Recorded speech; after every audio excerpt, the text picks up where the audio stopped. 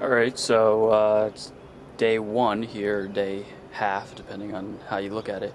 We're going to start the ridiculous student desk chair thing project, so here we go. I got a pile of parts here. I got a chair, which is broken, free. But to fix that desk thing fell off.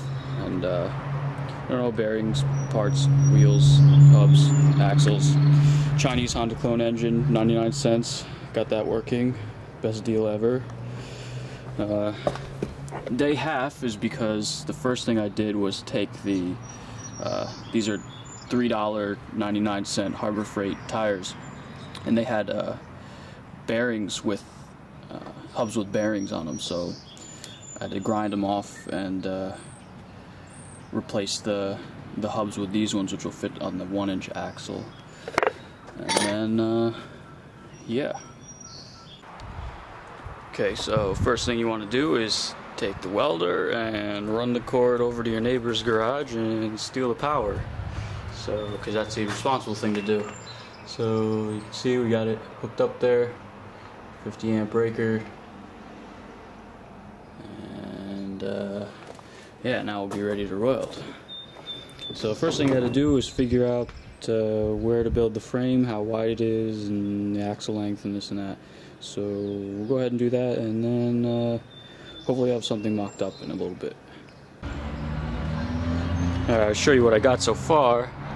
I think I'm going to put the wheels right inside, because I tried to put them behind this part of the chair, and it just stuck out way too far. It didn't look like it belonged there.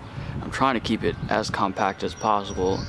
The only thing I'm worried about with that is, well, maybe, you know, if the drive wheels are further out, there'll be less of a chance that, you know, when you really smash on the gas, you're not going to want the whole chair to just go flying backwards and flip over. But I mean, if that comes to be a problem, then maybe have to put a wheelie bar on the back. But we'll see. You know, we'll see how it goes. But yeah, so essentially the chair will just sit in this angle, and then I'll figure out some way to secure it, maybe drill a hole pin through, cotter pin through it or something. But yeah, and then we'll cut off the front here, and you know, we'll have to do some kind of frame. It's gonna go up and over because it's gonna be trike. So, you know, this wheel will be in here, and it'll steer through here. So, you know, it's gonna come up to here, to that arch frame, and then be able to steer through that, something like that. So, all right, there's kind of the general idea. I say we cut something and then see how it goes. It's a really scientific process.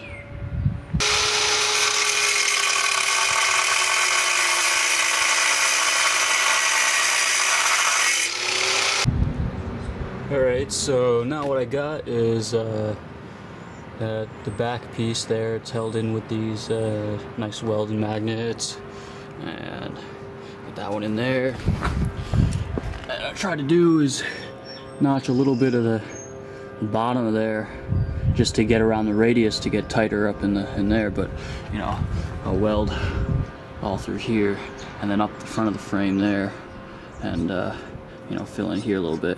That thing will be super strong. You know, it's already 2-inch.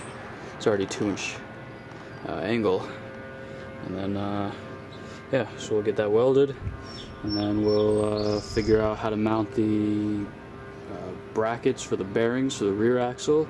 I think I already figured out that I already saw that I'm gonna have to, you know, take a V out of here, but then when I weld the bracket in, I'll weld the V back in with the bracket, so it'll give most of its strength back.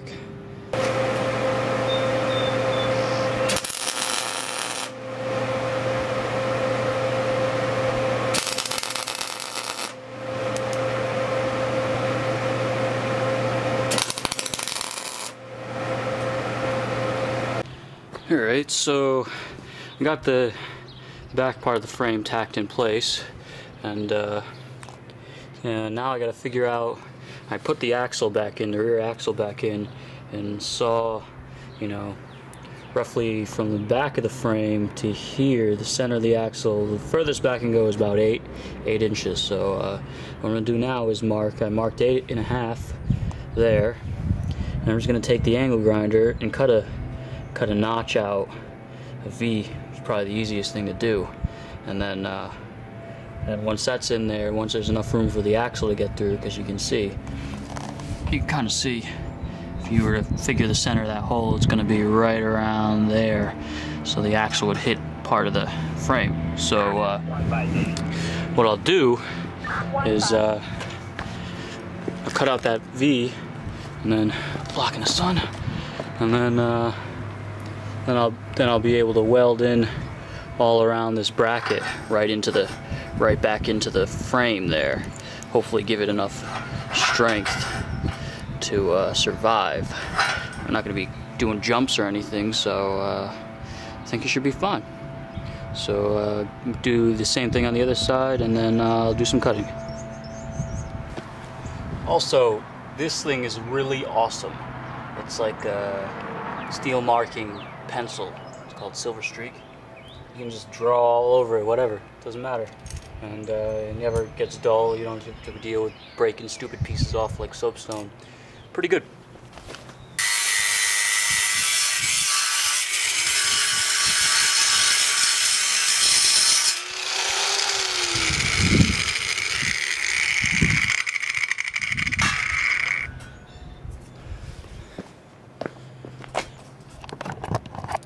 Yeah, something like that.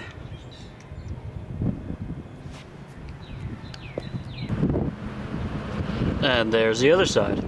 So one thing I did notice is that, so you can see over there, the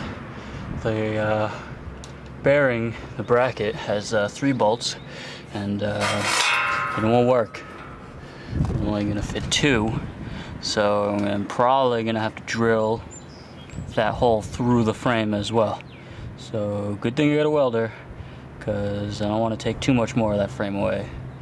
But yeah, we'll clean up the steel, try to weld those bearing brackets on, and then we'll see where we go. Okay, so here is what I have so far mocked up.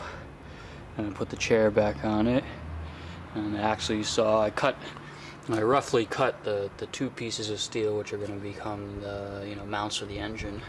And I also just stiffened the frame as well too in the middle there, and got that in there. It actually fits very nicely in between the 2 wheels, which of course you can't see because of the sun, but there you go. And then as long as I keep the clutch there on the inside reversed, I have a clear shot back to the axle for the chain, so that'll be good. I haven't quite figured out where I'm going to put the brakes yet. I might end up actually flipping the tires around and the hubs around, so that way that extra part that sticks out there can it's got room to go on the other side, and I'll give it a little bit extra room. Might be able to snug the brake right up against the edge of the tire there, edge of the rim. So we'll see how that goes. But yeah, so roughly it's a little crooked because my blocks aren't even, but there's roughly what's going to happen. You're going to come up and over and down, and then obviously this will be reversed. It'll go there, and a rod will go up welded to that beam and a sleeve, so it can turn and also give it rigidity. It'll go all the way through, and then at some point up here it'll come out, so it'll come up through here and then come out and then come up all the way up to here, so the driver has control like that.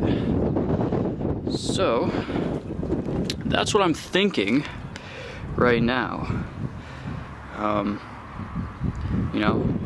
It might all change.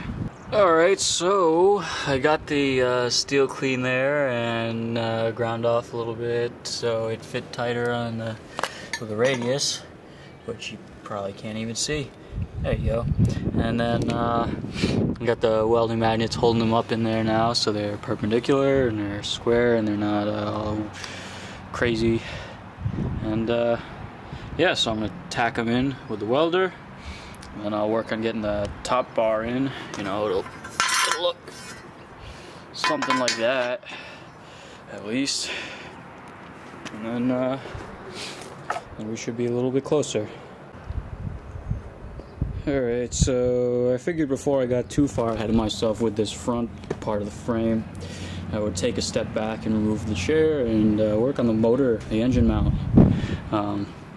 So you can kind of see I'm trying to lay out a little bit. I got the front two holes just started in there with the punch, and I realized I don't know what kind of bolts I need for the engine. I don't know if it's metric or not, because it's a Honda clone, you know, made in China, so, but made for sale in the US, so I don't know. We're gonna try to figure it out, but yeah, so I'm gonna run off and get the hardware I need, and then drill some holes. The hurricane's coming through, so gotta go.